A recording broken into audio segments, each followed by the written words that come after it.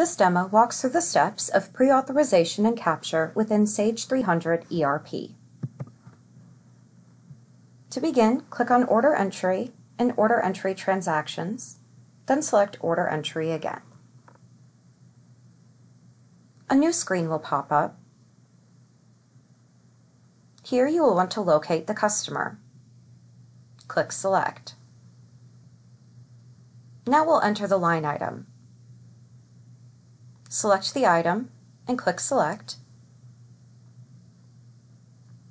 and then enter the quantity ordered.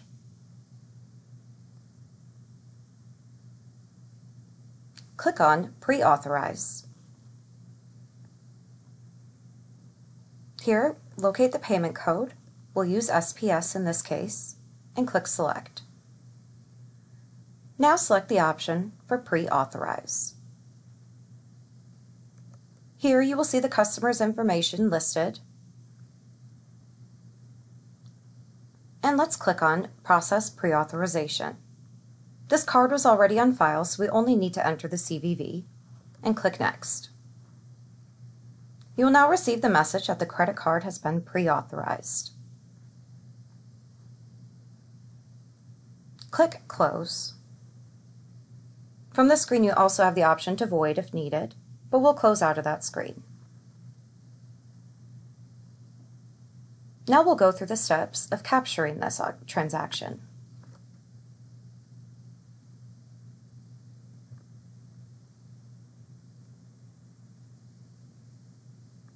Back on the Order Entry screen, we'll click on Shipment Entry.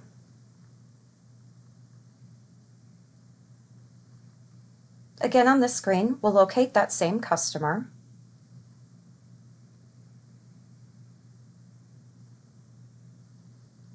And then locate the order number of the one we just created. You can make any updates, and we'll change the quantity to 2.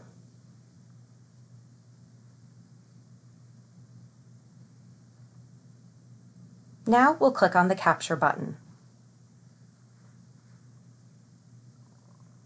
Click on the Add Green button.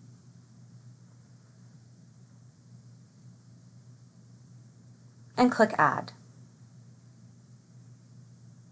Now select the option for Charge, and you will see Credit Card Pre-Authorized, Not Captured. Select the option for Process Payment, and now you will see the pre-authorization has been captured. Click OK. Let's close out of that window.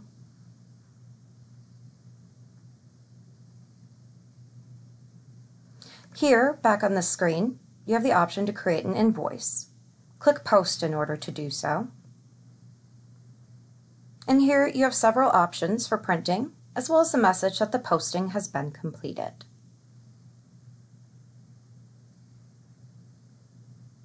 You have now gone through the steps of pre-authorization and capture within the Sage 300 ERP software.